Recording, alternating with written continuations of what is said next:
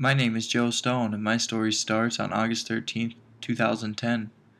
One evening, I was out speed flying solo, and I was flying about 200 feet in the air when I had complications in my parachute, which sent me spiraling down to the earth at about 50 miles an hour. 911 recording. And we have a parachute that crashed.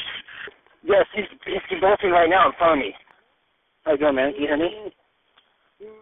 I don't remember anything from the day of my accident. In fact, my memory doesn't start until 3.5 weeks later when I woke up from my coma. Learning of all of my injuries was pretty shocking. I had 4 broken ribs, a laceration to my liver, I badly bruised both of my lungs, I had 8 broken vertebrae throughout my neck and back, and I had spinal cord damage at the C7 level. Now I am diagnosed as an incomplete C7 quadriplegic. After spending about 4 months in the hospital and completing about 8 months of therapy, I had finally regained my independence. Now it was time to set a real goal. Before ever sitting on a hand cycle, I decided that I was going to travel back to Montana and bike the Going to the Sun Road through Glacier National Park. The biggest part to this goal was that I was going to complete it one day before the 1-year anniversary of my accident. After 3 months and 1,000 miles of training, I still didn't know if this was going to be something I could complete.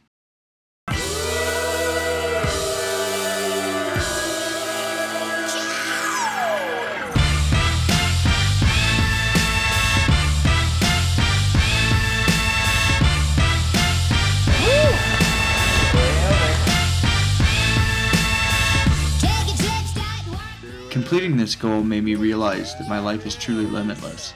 I just need the right gear to make things happen.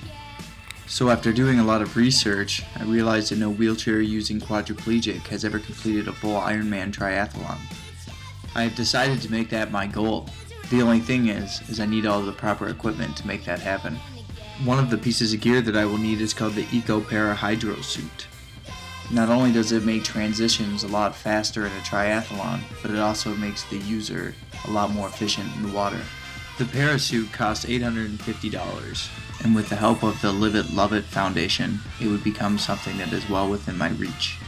The biggest thing that I have learned since my accident is the importance of giving back to your community. I have since been volunteering as a public motivational speaker at different schools and rehab facilities.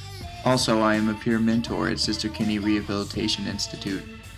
My goal is very simple. I just want to spread the word of what being healthy and active can really do for your mind and body.